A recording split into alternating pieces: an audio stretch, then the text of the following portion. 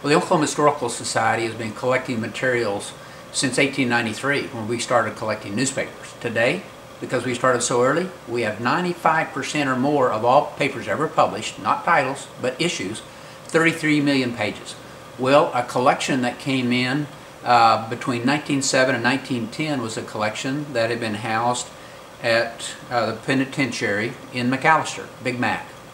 And Justin Jones was the director at the time, and Justin was concerned about the materials that had been collected in a little house outside of the walls of Big Mac.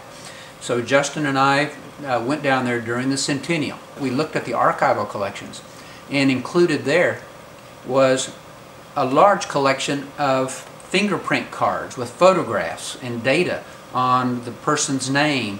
What was their crime? When were they brought into prison? Other information such as religion, race, where they were working within the prison system. These are original materials going back to 1905 on all these prisoners up to 1964.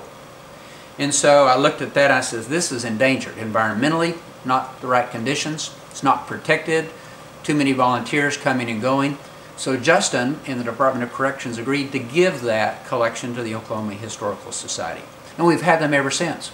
Well, about 2 years ago, one of our volunteers said, I'm interested in that collection. Because with 48% budget cuts the last 9 years, we hadn't been able to do anything with it. And so the volunteer says, I want to work on it.